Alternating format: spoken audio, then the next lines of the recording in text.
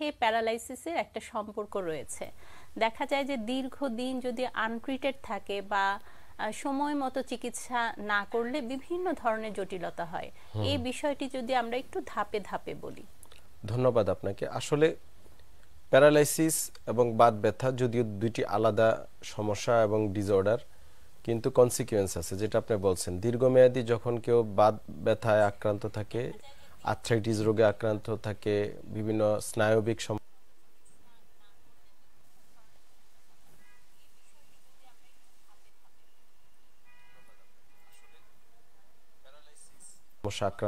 আপনার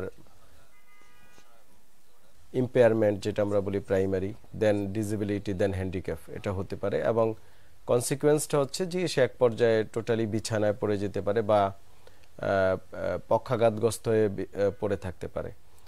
তো আমরা বাত ব্যথার মধ্যে অন্যতম যেমন রিউমাটয়েড আর্থ্রাইটিস কমন, আমরা প্রায় রোগী পাই, অস্টিও আর্থ্রাইটিস, তারপরে হচ্ছে বিভিন্ন অস্টিওপোরোসিস, স্পন্ডাইলোসিস, বিভিন্ন আর্থ্রাইটিস জনিত সমস্যা দীর্ঘমেয়াদী আমাদের যদি নার্ভাস সিস্টেম ডিসঅর্ডার হয়, যেমন পিএলআইডি আমরা প্রায় রোগী পাই, ঘাড়ে, কোমরে, পিঠে পিএলআইডি সমস্যায় যখন মানুষ ভুগতে থাকে দীর্ঘদিন, তখন দেখা যায় যে আমাদের যে নার্ভগুলা তো আমাদের মাসেলকে সাপ্লাই দিয়ে থাকে।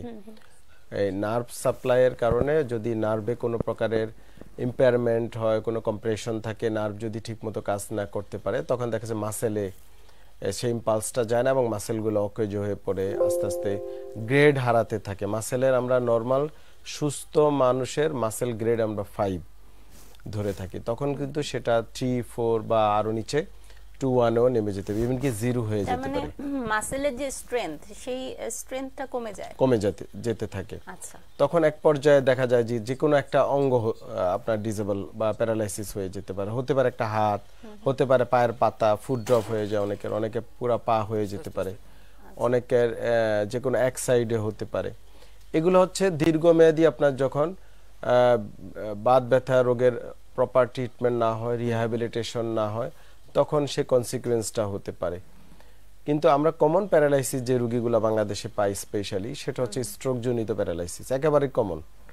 আমরা প্রায় এই রোগী আমাদের কাছে আসে স্পেশালি হেমিপ্লেজিয়া নিয়ে বা মনোপ্লেজিয়া, যে কোনো একটা হাত বা পা প্যারালাইসিস নিয়ে আসে, বা এক side either right or left, যে কোনো ডান বা বাম পাশ আপনার প্যারালাইসিস বা পক্ষাঘাতগ্রস্ত নিয়ে রোগী নিয়ে আসে। তো এই স্ট্রোকেরও আবার কয়েকটা টাইপ আছে, যেমন হেমোরেজিক হতে পারে বা ইসকেমিক স্ট্রোক হতে পারে। তাছাড়া বিভিন্ন ভাইরাল ব্যাকটেরিয়াল বা অটোইমিউন ডিসঅর্ডার থেকে আপনার কিন্তু হঠাৎ করে প্যারালাইসিস হতে পারে, বিভিন্ন মেনিনজাইটিস বা স্পাইনাল কর্ড টিউমার বা ক্যান্সার বা স্পাইনাল কর্ড ইনজুরি, মেরুদণ্ড ঘাড়ের বিভিন্ন ইনজুরি থেকে হাত পা প্যারালাইসিস বা পক্ষাঘাতগ্রস্ত হয়ে আসতে পারে। বিভিন্ন মোটর নিউরন ডিজিজ যেমন এমএনডি বা আপনার অ্যামায়োট্রপিক ল্যাটারাল স্ক্লেরোসিস, বিভিন্ন নার্ভাস সিস্টেমের ডিজিজ আছে, রোগ আছে, যেগুলা থেকে আস্তে আস্তে মানুষ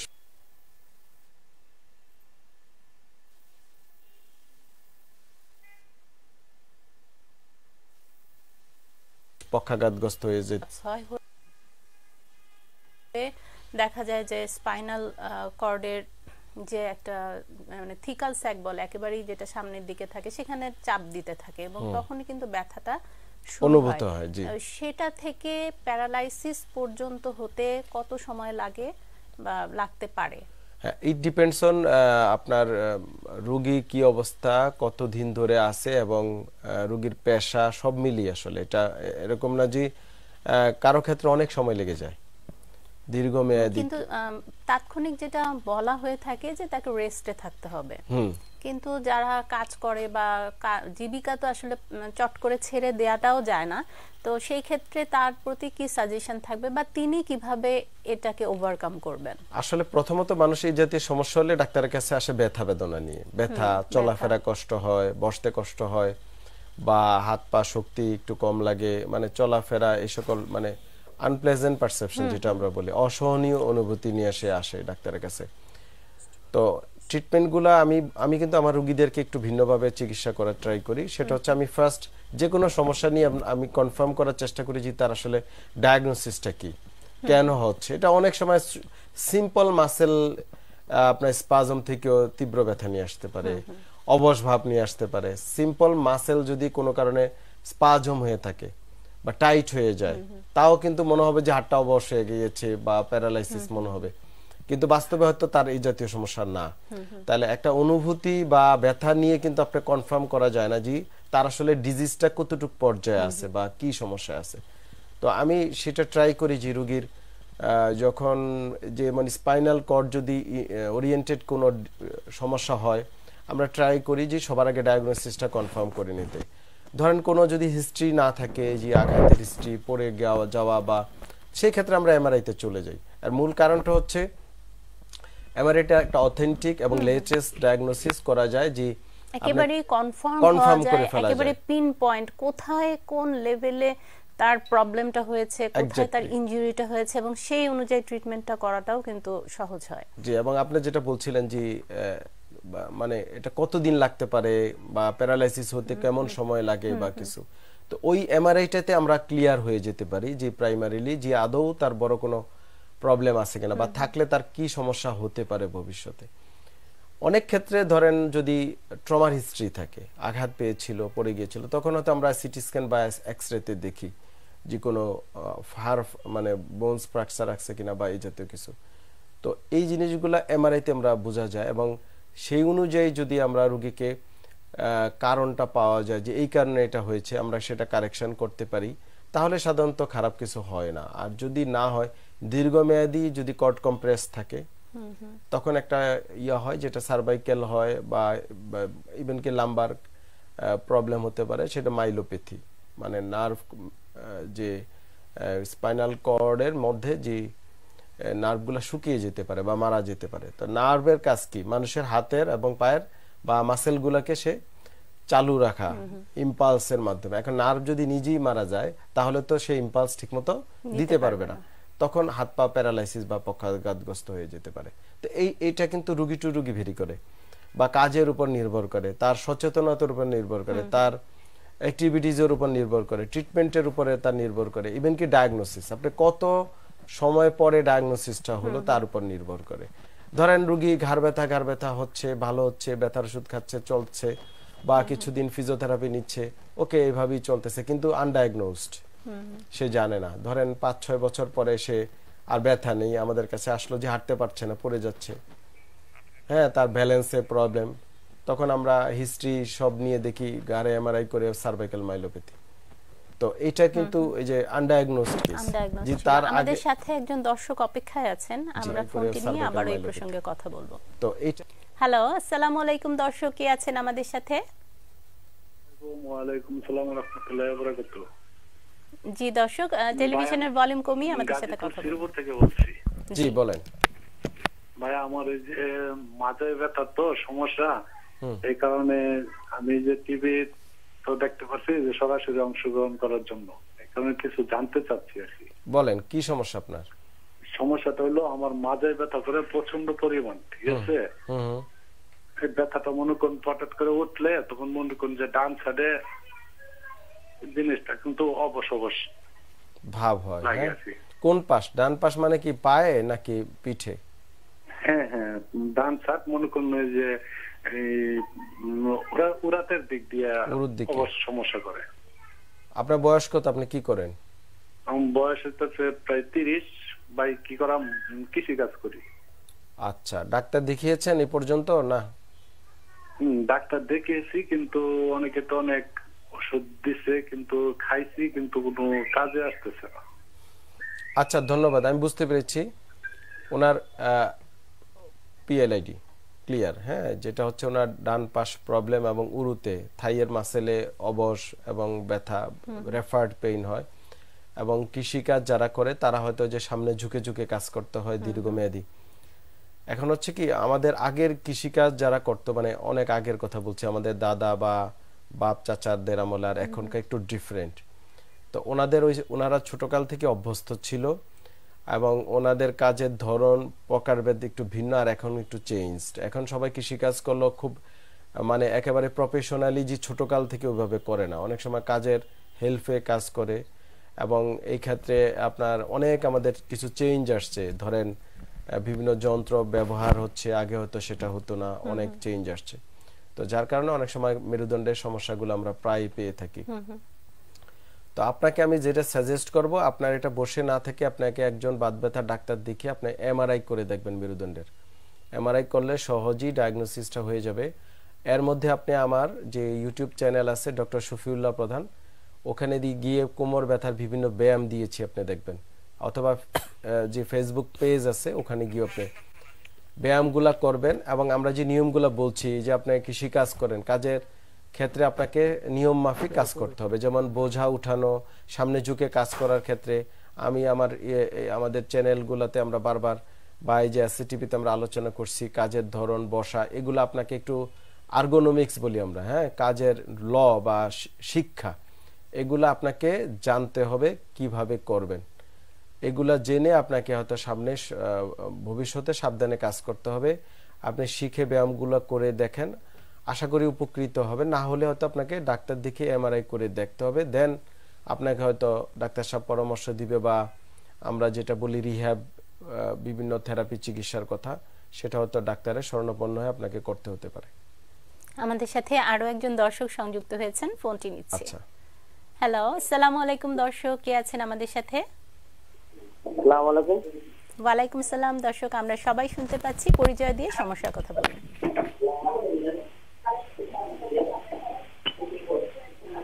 আমার নাম শাহ আলম, ঢাকা থেকে বলছি। জি বলেন শাহ আলম সাহেব, শুনতে পাচ্ছি, আপনার সমস্যা বলেন। আমার সমস্যা হলো আমি ওই যে পড়ে গেছিলাম, বুঝছেন, পড়ার পরে গানে ব্যথা পাইছিলাম, হাত দিন দিন দিন দিন করে এই অবস্থায়, মানে শুয়ে থাকলো 40 দিন করে। কতদিন ধরে এটা? অনেকদিন, বছর 5। আপনার বয়স কি? আপনি কি করেন? আমি বাবুর্চি কাম করতাম। এখন করেন না?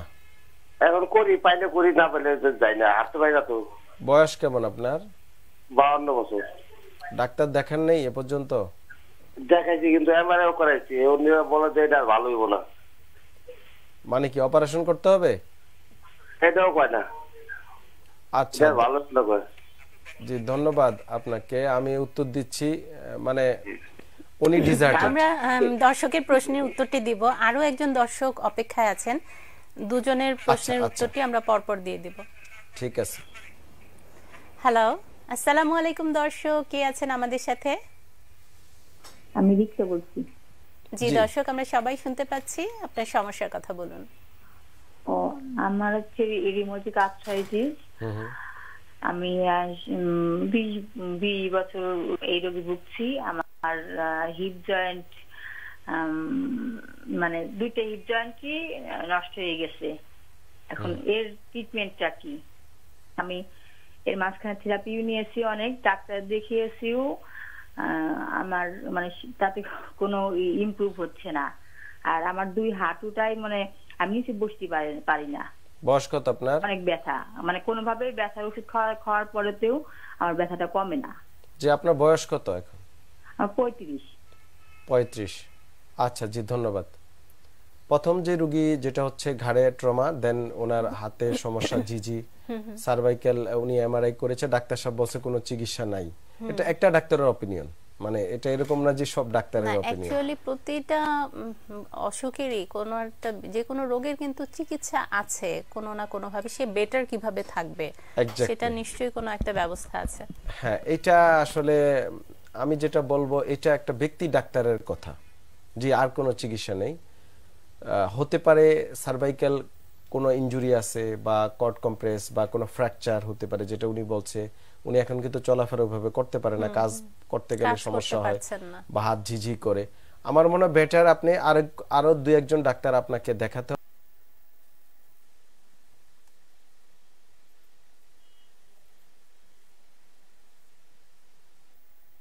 হবে, আপনার ছবি দেখতে হবে, এমআরআই দেখতে হবে, দেন আপনাকে ডিসিশন দিতে পারবো। আর চিকিৎসা নাই কথাটা একেবারে আপনার সাথে আমি একমত না। আপনি একটু কষ্ট করে আবার ট্রাই করেন। যদি একেবারেই হয় যে ধরেন অপারেশন সম্ভব না, সেক্ষেত্রে আমরা রিহ্যাব থেরাপি করতে পারি। তাতে আপনার 100% না ভালো হলেও আপনি মোটামুটি ইমপ্রুভমেন্ট আসবে। তাহলে আপনি হয়তো অন্তত বাকি জীবন একটু ভালো জীবনযাপন করতে পারবেন। আর দ্বিতীয় যে রোগী রিউমাটয়েড আর্থ্রাইটিস, ওনার হিপ জয়েন্ট 2টা এখন টোটালি নষ্ট, এবং ওনার আরো শরীরে প্রবলেম আছে, উনি নিচে বসতে চলাফেরা কষ্ট হয়। এখন করণীয় কি, এটা হচ্ছে ওনার যেটা আমার কাছে মনে হলো কথা।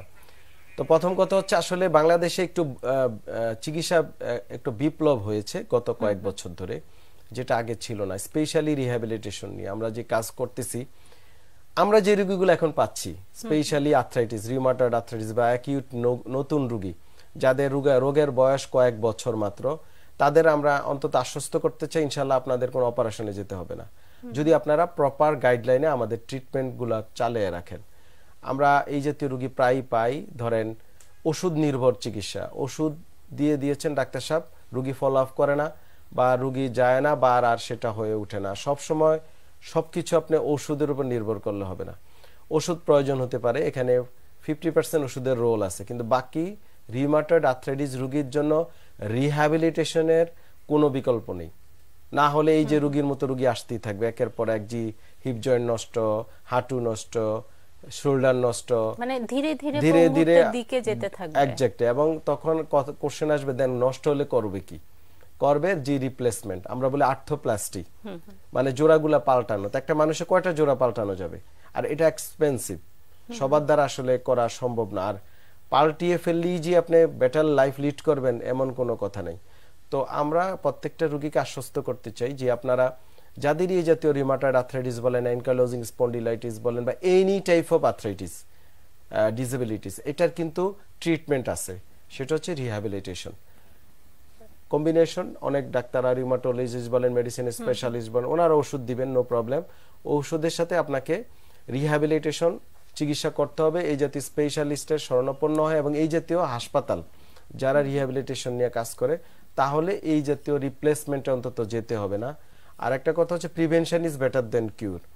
যখন আপনি রিহ্যাব আগের থেকে করবেন না, তখন কিন্তু আপনাকে এই যে কোশ্চেন অ্যারাইজ করবে যে আপনার ধরেন টোটালি হিপ নষ্ট হয়ে যাবে, তখন কিন্তু আলটিমেটলি আপনাকে রিপ্লেসমেন্টে যেতে হবে।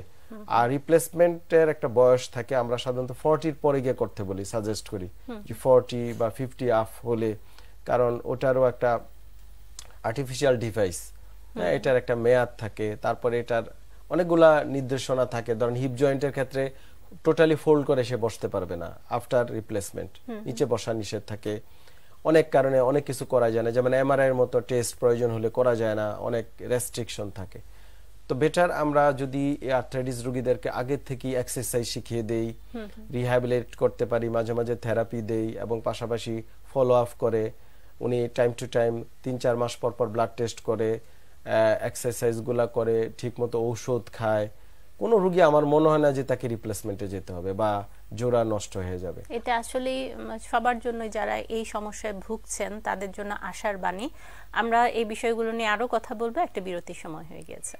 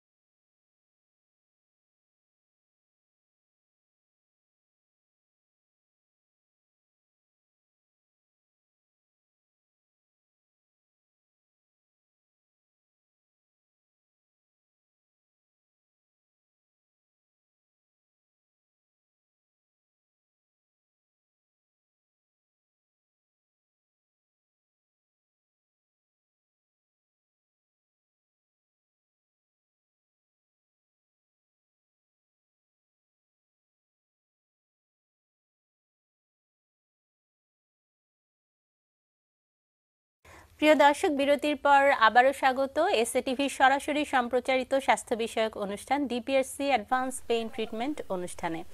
আজ আমরা কথা বলছি বাত ব্যথা ও প্যারালাইসিসের চিকিৎসা প্রসঙ্গে। স্টুডিওতে আমাদের মাঝে উপস্থিত আছেন বাত ব্যথা, প্যারালাইসিস ও রিহ্যাব ফিজিও বিশেষজ্ঞ ডাক্তার মোহাম্মদ শফিউল্লাহ প্রধান। আমরা বিরতির আগে কথা বলছিলাম যে আসলে ট্রিটমেন্ট নাই, কোনো একটা রোগের ট্রিটমেন্ট নাই। এই কথাটা বললে আসলে রোগী কিন্তু শারীরিকভাবে তো আগে থেকেই সে অসুস্থ, মানসিকভাবেও কিন্তু সে খুব ডিপ্রেসড হয়ে যায়, বিষণ্ণ হয়ে যায়। তো সেই ব্যাপারটিকে আসলে আমাদেরকে সেভাবেই বুঝিয়ে বলতে হবে যে প্রত্যেকটা রোগেরই আসলে চিকিৎসা রয়েছে। যার ডিস্ক প্রোলাপস হয়েছে, হার্নিয়েটেড ডিস্ক যেটা বলা হয়, সেই ক্ষেত্রে একজন রোগীকে কিভাবে স্টেপ বাই স্টেপ তাকে ট্রিটমেন্টটা চালিয়ে যেতে হয়। আপনাকে ধন্যবাদ। আসলে ডিস্ক প্রলাপস হলে কমপ্লিকেশনগুলো বা উপসর্গ বা আমরা ক্লিনিক্যাল ফিচার যেটা বলি, সাইন সিমটম বিভিন্ন রকম হতে পারে। একটা ডিস্ক প্রলাপস রোগী যে আপনার ধরেন আমরা যদি 10টা মানুষকে এমআরআই করি, সুস্থ মানুষকে যাদের কোনো পিঠ ব্যথা, কোমর ব্যথার কমপ্লেইন নাই, আমরা একটা না একটা রোগী ডিস্ক প্রলাপস পেতে পারি। মানে তার মানে ডিস্ক প্রলাপস থাকলেই যে সে কোনো একটা কমপ্লেইন নিয়ে আসবে এমন কোনো কথা না, এমন কোনো কথা নেই। তার মানে এটা সাইলেন্টলিও থাকতে পারে। আমাদের সাথে একজন দর্শক সংযুক্ত হয়েছেন, ফোনটি নিয়ে আবার ওই প্রসঙ্গে আসবো। জি, হ্যালো, আসসালামু আলাইকুম দর্শক, কে আছেন আমাদের সাথে? দুঃখিত দর্শক, সংযোগটি বিচ্ছিন্ন হয়ে গেছে, আপনি চেষ্টা করুন আরো একবার। এখন কেউ যদি আমাদের কাছে কমপ্লেইন নিয়ে আসে যে কোমর ব্যথা, পায়ে ব্যথা, হাত ব্যথা বা এক সাইডে ব্যথা এবং ব্যথার সাথে মুভমেন্ট করলে ব্যথাটা বেড়ে যাচ্ছে, চলাফেরা করতে কষ্ট হচ্ছে বা রাতে ঘুমাতে পারছে না, এই কাত হতে কাতে তার তীব্র ব্যথা হয় এবং অনেক সময় যেমন ঘাড়ের ডিস্ক প্রলাপস রোগী হাত মনে হয় যে ছিঁড়ে যাচ্ছে, সে হাতটা মাথার উপর করে হাতের মানে মাথার উপরে হাতটা উঠিয়ে তারপরে আমাদের চেম্বারে আসে। সেম পায়ের ক্ষেত্র, রোগী খুঁড়িয়ে খুঁড়িয়ে হাঁটতে পারে, হাঁচি কাশি দিতে তার কষ্ট যে লাগে, তখন আমরা সেটাকে বা ইনভেস্টিগেশন এবং ক্লিনিক্যাল অ্যাসেসমেন্টের মাধ্যমে কনফার্ম করি যে এটা ডিস্ক প্রলাপস কিনা। তো ডিস্ক প্রলাপসের ব্যথার সাথে আবার হাড় ও জোড়া ক্ষয়ের ব্যথা এক হয়ে যায় অনেক সময়, কিন্তু এক না, টোটালি ভিন্ন, মানে অনুভূতিগুলো ভিন্ন হতে পারে। তো প্রাইমারি আমরা ডিস্ক প্রলাপসকে, যদি কারো অস্টিওপোরোসিস থেকে থাকে সেই ব্যথাটা কেমন হবে বা এটা থেকে আসলে আর্থ্রাইটিসের বা অস্টিওপোরোসিস বা এই জাতীয় যদি হাড়ের ইটসেলফ প্রবলেম হয় তাহলে লোকাল ব্যথা হবে। মানে লোকাল মানে হচ্ছে যেখানে প্রবলেম সেখানেই ব্যথা হবে, এটি কমন। যেমন অস্টিওপোরোসিস ডেভেলপ করলে তো ধরেন শুধু যে মেরুদণ্ড হবে তা না, হোল বডিতে হবে। তো ওভারঅল তার বডিতে একটা পেইন থাকবে, একটা ম্যালেজ থাকবে, একটু পড়ে গেলে ভেঙে যেতে পারে, অনেকগুলা রিস্ক ফ্যাক্টর এখানে মানে সমস্যা দেখা দিতে পারে। কিন্তু পিএলআইডি বা ডিস্ক প্রলাপসের ক্ষেত্রে সেটা ভিন্ন। ডিস্ক প্রলাপসের ক্ষেত্রে লোকাল পেইন থাকতে পারে, নাও থাকতে পারে, সাথে রেফার্ড পেইন যুক্ত হতে পারে। রেফার্ড পেইন মানে যেমন যদি কোমরে 4-5 ডিস্ক প্রলাপস হয়, তো 4-5 এর সাপ্লাই যদি রাইট পাশে ডিস্ক কম্প্রেশন হয় রুট, তাহলে ডান পাশে যে পায়ের দিকে যে সাপ্লাই গুলাতে গিয়েছে, স্পেশালি গ্রেড 2, হ্যাঁ ডরসাম, এই দিকে তার রেফার্ড একটা পেইন হবে। L5S1 হলে ছোট আঙ্গুলগুলোর দিকে প্রবলেম দেখা দিবে, অনেক সময় ফুট ড্রপ দেখা দিতে পারে, অনেক সময় আপনার কোয়াড্রিসেপসে যত উপরে হবে তত উপর লেভেলে আপনার কমপ্লেইন গুলো আসবে। এটা আমরা আমাদের সাথে একজন দর্শক অপেক্ষায় আছেন, ফোনটি নিয়ে আসি। জি, হ্যালো, আসসালামু আলাইকুম দর্শক, কে আছেন আমাদের সাথে? আসসালামু আলাইকুম। ওয়ালাইকুম সালাম, আমরা সবাই শুনতে পাচ্ছি, আপনার সমস্যার কথা বলুন। ম্যাডাম, স্যারের লগে 2 সপ্তাহ আগে কথা বলছিলাম, আমি মাইমিং মেরুদণ্ড ব্যথা করতে, বুঝছেন? জি বলেন। আমি মেরুদণ্ড ব্যথা হালকা কম, কিন্তু উপর দিকে চলে আইছে, ঘাড়ের গর্দনায় চলে আইছে, ঘাড়ের গর্দনায় হাত বা তুলতে পারি না, ব্যথার জন্য শুয়ে থাকতে পারি না। আপনাকে এর আগে আমরা কি বলেছিলাম? বলেছিলেন আপনার এই যে ইউটিউবে যে আউডি দিছিলেন এডি করার জন্য, কিন্তু এডি করলে আমার মেরুদণ্ড ব্যথা করে, এডি তো আর ব্যায়াম করি নাই। আচ্ছা আচ্ছা, এখন সমস্যা আপনার ঘাড়ের দিকেও হচ্ছে বলছেন? হ্যাঁ, ঘাড়ের গর্দনার দিকে যে আমরা ওর ভাই হাত সাঙ্গাইতে পারি না, ব্যথার জন্য শুয়ে থাকতে পারি না। আপনি ডাক্তার দেখাচ্ছেন না কেন? ডাক্তার দেখান। ডাক্তার তো দেখাইছি স্যার, এমআরআই করছি, এমআরআইতে যে রোগগুলো আপনার। আচ্ছা জি, আমি বুঝতে পেরেছি। ধন্যবাদ। ওনাকে হয়তো আমরা লাস্ট কোন প্রোগ্রামে সাজেস্ট করেছিলাম যে ব্যায়ামগুলো করতে। আর শরীর নিয়ে তো দুর্বল, কিন্তু চলাচল করতে খুব কঠিন হয়ে যায়। আচ্ছা, ধন্যবাদ। শুনেন, যে ব্যায়ামগুলা আমরা দিয়েছি, অনেকগুলা ব্যায়াম, সেটা ঘাড়ের ব্যায়াম আছে, পিঠের ব্যায়াম, কোমরের ব্যায়াম, হাঁটুর ব্যায়াম, বিভিন্ন রকম। এই ব্যায়ামগুলা করতে গিয়ে যদি আপনার যেটা আপনার জন্য মনে হয় যে কঠিন, করা কষ্ট বা করলে ব্যথা বেড়ে যায়, ওই ব্যায়ামগুলো আপনি করবেন না, বাকি ব্যায়ামগুলো করবেন। সবগুলা ব্যায়াম করার কোনো প্রয়োজন নেই।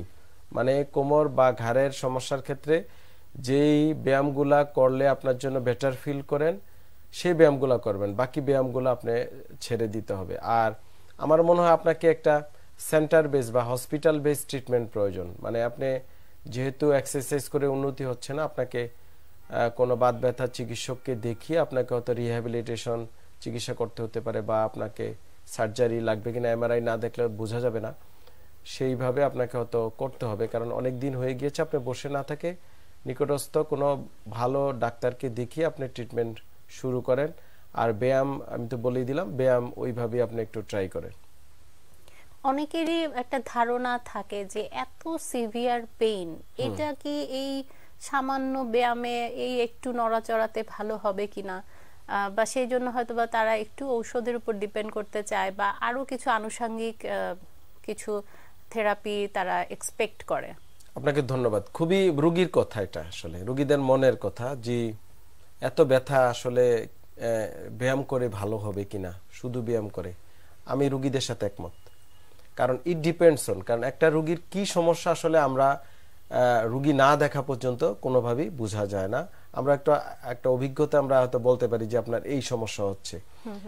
এখন ধরেন সিভিয়ার ডিস্ক প্রোলাপস হয়ে আছে, বা ডিস্ক প্রোটিউডেড ডিস্ক, বা সিকুয়েস্ট্রাম থাকতে পারে। তো সেই ক্ষেত্রে সিকুয়েস্ট্রাম তো একেবারেই লাস্ট স্টেজ, জি, সেটাতে প্রচন্ড ব্যথা হবে, এবং অনেক সময় অবশ হয়ে যেতে পারে, প্রস্রাব পায়খানা, অনেক সময় কডাইকুনা সিনড্রোম দেখা দিতে পারে। তো এই ক্ষেত্রে অবশ্যই ট্রিটমেন্ট প্রয়োজন। ট্রিটমেন্ট বলতে সেক্ষেত্রে সার্জারি প্রয়োজন হতে পারে, ঔষধের প্রয়োজন হতে পারে, থেরাপির প্রয়োজন হতে পারে। অনেক সময় দেখা যায় যে সার্জারিতে যে নিশ্চিন্ত থাকা যাবে তা না, কেননা সার্জারির পরে স্কার টিস্যু ফর্ম করেও কিন্তু ওই স্পাইনাল কর্ডের উপরে চাপ দিতে পারে, জি, স্কার টিস্যুগুলো, সেটা করতে পারে। কিন্তু আমরা যে যে যে ব্যায়ামগুলোর কথা বারবার বলছি, সেজন্য শুরু থেকে ব্যায়ামগুলো খুব ইম্পর্টেন্ট। জি, আমরা যে ব্যায়ামগুলোর কথা বলতেছি, এই ব্যায়ামগুলো আসলে প্রথমত হচ্ছে যাদের মাইল্ড টু মডারেট প্রবলেম, মানে একেবারে কম পরিমাণে সমস্যা, তাদের ক্ষেত্রে খুবই ভালো কাজ করবে। এবং যারা প্রাইমারি বিভিন্ন ব্যথাজনিত সমস্যা, একটু কোমর ব্যথা, ঘাড় ব্যথা সমস্যা ভুগছে, বা এই জাতীয় জবে, যেমন ডেস্ক জব ওয়ার্কার, বা কাজের ফাঁকে ফাঁকে, আমাদের বেশিরভাগ মানুষেরই এরকম বসে থাকার, লম্বা সময় বসে আমরা কাজ করতে, তাদের হচ্ছে প্রিভেন্টিভ, তারা ব্যায়ামগুলো করতে পারে এক। আর দ্বিতীয় হচ্ছে আমরা যে রোগীগুলো অলরেডি ট্রিটমেন্ট দিয়েছি বা সার্জারি ডান, ট্রিটমেন্ট হয়েছে, প্রিভেনশনের জন্য সেও ব্যায়ামগুলো করবে, তার জন্য প্রযোজ্য। মানে আমরা ধরেন হসপিটালাইজড করে থেরাপি দিয়েছি, রোগী ভালো হয়ে গিয়েছে, দেন রোগী ব্যায়াম কন্টিনিউ করবে, বিকজ এটা তাহলে আর মানে আবার রিকারেন্ট এটা প্রবলেমটা আসবে না, এবং সে দীর্ঘমেয়াদী ভালো থাকতে পারবে তাদের ক্ষেত্রে। আর আপনি যেটা বলছেন, হ্যাঁ, যদি খুব বেশি খারাপ সমস্যা থাকে তাহলে অবশ্যই তাকে ওষুধের প্রয়োজন হতে পারে, একিউট স্টেজে সেটা থেরাপির প্রয়োজন হতে পারে, সেটা সার্জারির প্রয়োজন হতে পারে। থেরাপিউটিক এক্সারসাইজ যেগুলো দেয়া হয় ফিজিওথেরাপি, যে থেরাপিউটিক এক্সারসাইজ, এই সাথে আল্ট্রাসাউন্ড কখন দরকার হয়, বা ওটা কিভাবে কাজ করে ব্যথা কমানোর জন্য, বা তার আলটিমেট যে প্রবলেমটা সেটা কি রিজলভ হয়? আপনাকে ধন্যবাদ। আসলে আল্ট্রাসাউন্ড ফিজিওথেরাপির একটা সামান্যতম ইকুইপমেন্ট মাত্র, মানে ইলেকট্রোমেডিক্যাল অ্যাপারেটাস। আল্ট্রাসাউন্ডের ব্যবহার অনেক প্রাচীনকাল থেকে হয়ে আসছে। আমরা আল্ট্রাসাউন্ড এখন ব্যবহার খুব কমিয়ে ফেলছি, বিকজ আমাদের কাছে আরো আপডেটেড আমাদের সাউন্ড থেরাপি চলে আসছে। যেমন আমরা এখন শক ওয়েভ ইউজ করি, শক ওয়েভ, সেটাও ওয়ান টাইপ অফ আপনার সাউন্ড থেরাপি, বাট এটা made by air K compressed করে শক তৈরি করা হয়। তো এটা আরো আপডেটেড ট্রিটমেন্ট। সেই ক্ষেত্রে আমরা এখন এই জাতীয় আপডেটেড ট্রিটমেন্টে আমরা চলে যাই খুব দ্রুত, যেহেতু আমাদের রেজাল্ট খুব ভালো আসে এবং সেফ, এবং রোগীর টাইম কম লাগে, অনেকগুলো ব্যাপার এখানে জড়িত। আমাদের সাথে একজন দর্শক আছেন, আমরা ফোনটি নিয়ে আবার ওই প্রসঙ্গে কথা বলবো। হ্যালো, আসসালামু আলাইকুম দর্শক, কে আছেন আমাদের সাথে? ওয়ালাইকুম সালাম, আমি মোহাম্মদ শহীদুল হক, কিশোরগঞ্জ জেলা কুলিয়ারচর। জি জি জি বলেন, আমরা শুনতে পাচ্ছি। হ্যাঁ, জি, আমার ডান শোল্ডারটা যে কোনো কিছু করতে পারতেছে না, ওপরও নিতে পারতেছে না, ডাইনও নিতে পারতেছে না, বাও নিতে, রাত্রে ঘুমাইতে পারতেছে না, প্রচন্ড ব্যথা। ডায়াবেটিস আছে? ডায়াবেটিস 12। আপনি ওষুধ খান? কোন আছে? হ্যাঁ, ওষুধ, ডায়াবেটিসের ওষুধ চলতেছে। আচ্ছা, হাতের ব্যথা কি আঙ্গুলে আসে? হাতের ডান হাতের আঙ্গুলে আসে? এটা আঙ্গুলের রাত্রে মাঝে মাঝে ধীরে ধীরে করে আসে। আচ্ছা, ধন্যবাদ ধন্যবাদ। আপনি আমাদের প্রোগ্রাম শুনতে থাকুন, আমি উত্তর দিচ্ছি। ওনার দুইটা প্রবলেম, একটা হচ্ছে ফ্রোজেন শোল্ডার বলি আমরা, যদিও এটা এখন ভ্যাগ টার্ম। আমরা এখানে অনেকগুলা প্রবলেম দেখা দিতে পারে শোল্ডারে, যেটা আমরা আসলে অ্যাপ্রোপ্রিয়েট টার্ম হচ্ছে অ্যাডহেসিভ ক্যাপসুলাইটিস। অ্যাডহেসিভ ক্যাপসুলাইটিস এর সাথে ওনার ঘাড়ে ডিস্ক প্রলাপস থাকতে পারে, যার কারণে আঙ্গুলে ব্যথা আসে। যদি ক্যাপসুলাইটিস হয়, সাধারণত আর্মের নিচে পেইনটা আসে না। সাধারণত আমরা 3 স্টেজ টেস্ট করে পজিটিভ পাই, কিন্তু রোগী যদি বলে আঙ্গুল পর্যন্ত মাঝে মাঝে ব্যথা আসে, ঝিঝি করে, যে বলছে উনি রাতের বেলা এটা হয়, তাহলে ওনার ডিডিতে যেতে হবে, ডিফারেন্সিয়াল ডায়াগনোসিস। ওনার ঘাড়েও আমাদের চেক করতে হবে, ঘাড়ে এক্সরে এমআরআই করে দেখতে হবে যে ওখানে কোনো প্রবলেম আছে কিনা, বা আমরা ঘাড়ে সিসি টেস্ট করে দেখি, বা সিডি মানে ডিকম্প্রেশন বা কম্প্রেশন, দুইটি করে আমরা টেস্ট করে দেখলে বুঝতে পারি যে হ্যাঁ তার ঘাড়ে প্রবলেম আছে কিনা। তো এই ক্ষেত্রে ট্রিটমেন্ট কি? এই ক্ষেত্রে প্রাইমারি আমরা হ্যাঁ এই যে বলছিলাম যে এক্সারসাইজ, থেরাপিউটিক এক্সারসাইজ আমরা দেই রোগীদেরকে, এবং আর্গোনমিক্স শিখাই। আর্গোনমিক্স মানে কি?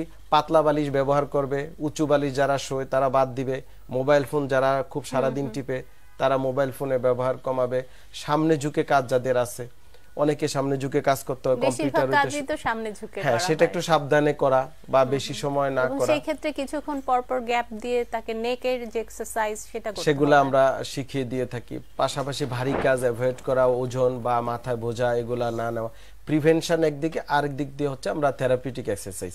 যেমন এই ক্ষেত্রে আমরা পুলি দিয়ে দিই, ওভারহেড পুলি কিনতে পাওয়া যায় আমাদের হাসপাতালগুলোতে, বা বিভিন্ন যারা অর্থোসিস বা প্রস্থেসিস বিক্রি করে, বা বড় ড্রাগ শপে আপনি কিনতে পাবেন পুলি। ওই পুলি, ওভারহেড পুলি দিয়ে এক্সারসাইজ করা, হাতের শোল্ডারের ব্যায়াম। এটা হচ্ছে পুলি আপনাকে মেকানিক্যালি হেল্প করে, কারণ রোগী সাধারণত হাত উঠাইতে চায় না। যখনই আমরা পুলিটা ইউজ করি তখন তার জন্য সহজ হয়ে যায় মানে এক্সারসাইজটা করতে। ওয়াল এক্সারসাইজ, পেন্ডুলার এক্সারসাইজ, পেন্ডুলাম যেমন দোলে, লাইক দ্যাট, এগুলো আমরা রোগীদেরকে শিখিয়ে দিই। এই এক্সারসাইজের পাশাপাশি গরম শেক দিতে পারে, ব্যথানাশক মলম লাগিয়ে এই এক্সারসাইজগুলো যদি রেগুলার করে। আমি কিন্তু আমার দর্শক আপনাকেও বলছি, আমার ইউটিউব চ্যানেলে আমি এই এক্সারসাইজগুলো দিয়েছি, ওগুলা দেখে আপনি এক্সারসাইজ করতে পারেন। ঘাড়ের কিছু ব্যায়াম আছে, ওগুলা করেন। ব্যথায় মলম, ব্যথানাশক মলম এবং হট ব্যাগ দিয়ে শেক দিতে পারেন। এই ক্ষেত্রে কিছুদিন কোনো নিকটস্থ ডাক্তারের পরামর্শে ব্যথার ওষুধ খেতে পারেন। যদি কম্বিনেশন করেন এমনিতেই অনেকাংশে সেরে যায়, না হলে হয়তো আপনাকে অ্যাডভান্স কোনো একজন বিশেষজ্ঞ চিকিৎসককে দেখিয়ে সেক্ষেত্রে আপনাকে হয়তো বিভিন্ন রিহ্যাব থেরাপি লাগতে পারে, বা ইনজেকশন লাগতে পারে, বা অন্য কোনো প্রসিডিউরে হয়তো আপনাকে যেতে হতে পারে। ইউটিউব চ্যানেলে কি দিয়ে সার্চ করলে পাওয়া যাবে, বা দর্শক কিভাবে উপকৃত হতে পারেন? জি, এটা অনেকে একটু কনফিউজ থাকে কিভাবে কি করবে। তো ধরেন উনি যদি শোল্ডারের এক্সারসাইজ, ফ্রোজেন শোল্ডার আমরা যেটা বলছি, বা অ্যাডহেসিভ ক্যাপসুলাইটিস, এটার এক্সারসাইজ যদি উনি দেখতে চায়, জাস্ট ওই কথাটা লিখবে যে shoulder exercise doctor MD Shafiullah প্রধান দিলে চলে আসবে। আচ্ছা, মানে এটা খুব সহজ।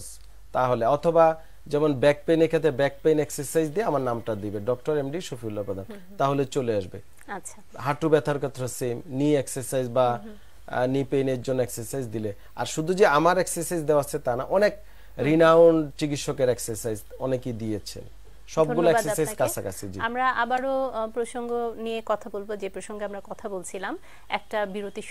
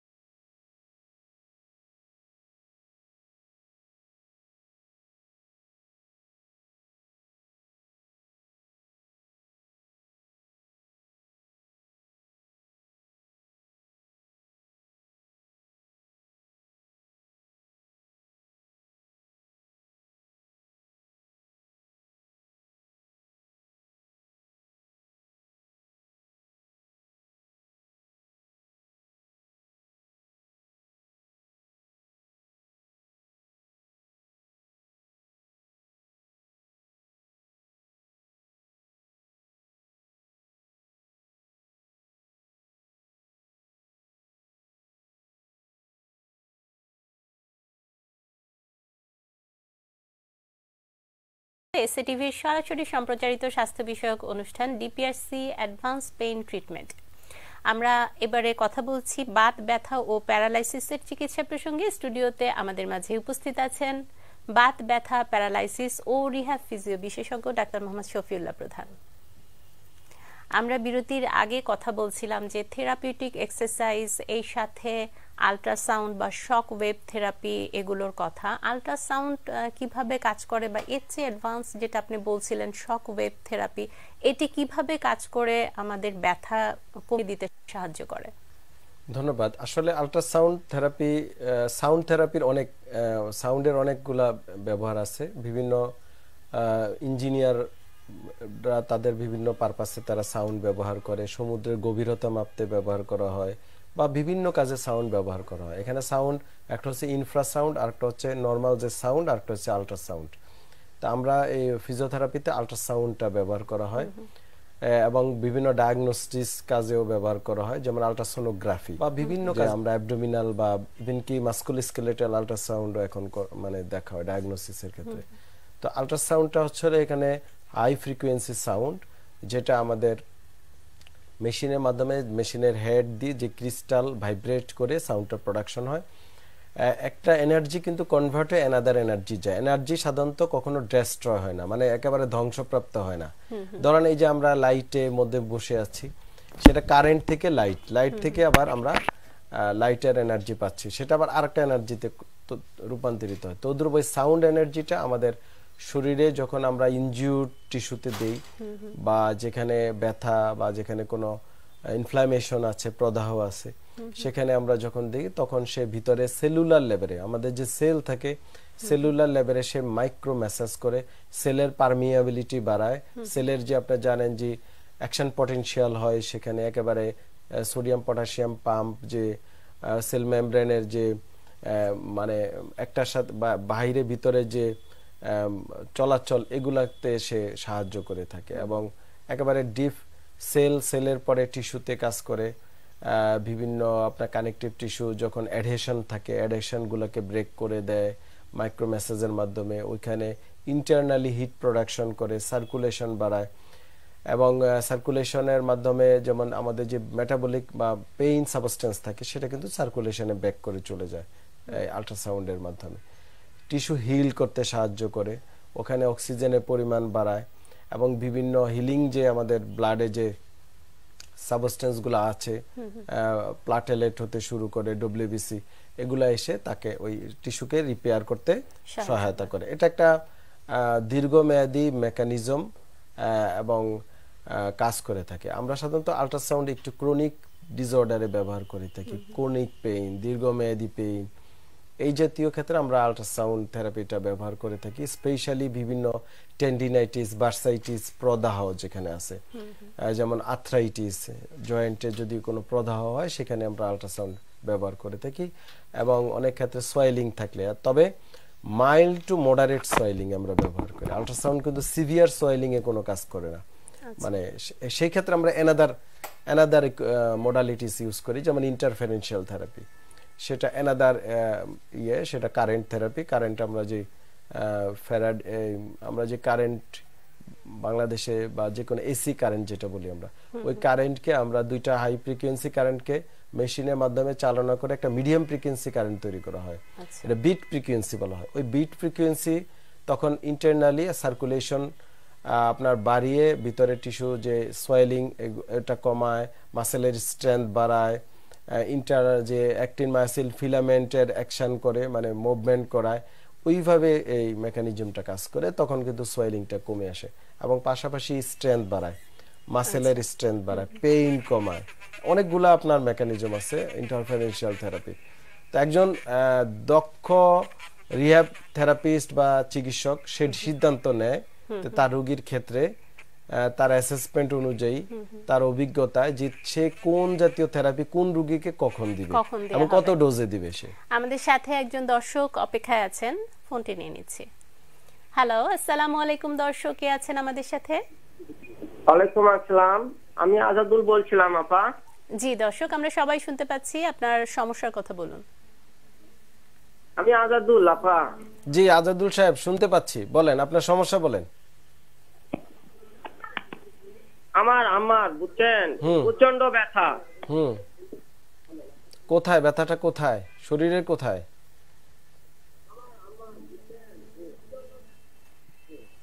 পুরো শরীর। বয়স কত ওনার? আপনি আমাদের সাথে কথা বলেন, আপনি ফোনে কথা বলেন। কোমরে, হাঁটুতে।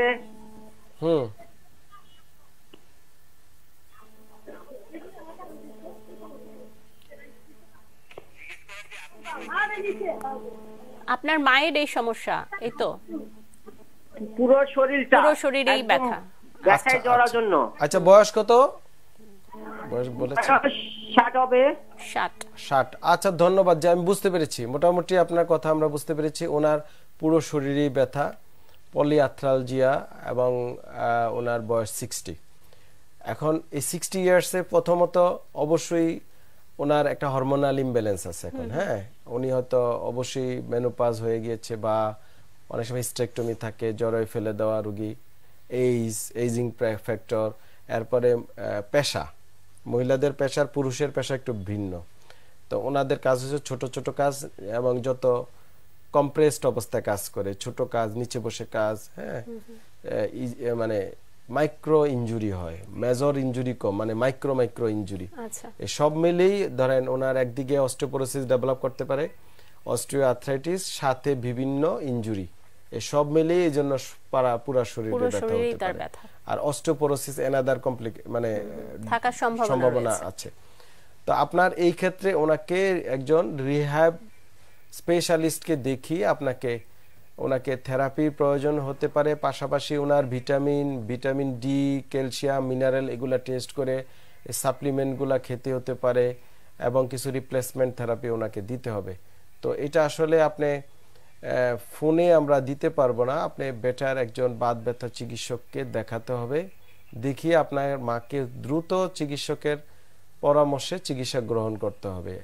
আপাতত আপনি ব্যথায় ওনাকে কুসুম গরম হট ওয়াটার ব্যাগ দিয়ে বা যে কোনোভাবে কুসুম গরম পানিতে গোসল করা, গরম সেক দেওয়া, ওনাকে একটু ধরে ধরে হোক হাঁটানো, বা শুয়ে শুয়ে আমরা যে ব্যায়ামগুলো দিয়েছি, কোমর ব্যথার, হাঁটু ব্যথার ব্যায়ামগুলো ট্রাই করা, এগুলো আপনি করতে পারেন। ক্যালসিয়াম ট্যাবলেট কিছুদিন খেতে পারে, 2-3 মাস। ভিটামিন ডি সপ্তাহে, মানে বিভিন্ন স্ট্রেংথ আছে, ডি খেতে পারে। তো এগুলার পাশাপাশি, বা ব্যথার মলম দিতে পারে এক্সারসাইজের পাশাপাশি। কিন্তু আমার মনে হয় ওনাকে একজন স্পেশালিস্ট বা বিশেষজ্ঞ ডাক্তার দেখানো জরুরি। আমরা আজকে অনুষ্ঠানে একেবারেই শেষ প্রান্তে চলে এসেছি। আপনাকে অসংখ্য ধন্যবাদ জানাচ্ছি এসএটিভির পক্ষ থেকে। আপনাকে অনেক ধন্যবাদ। এসএটিভির দর্শক এবং কলা কৌশলী সবাইকে অসংখ্য ধন্যবাদ।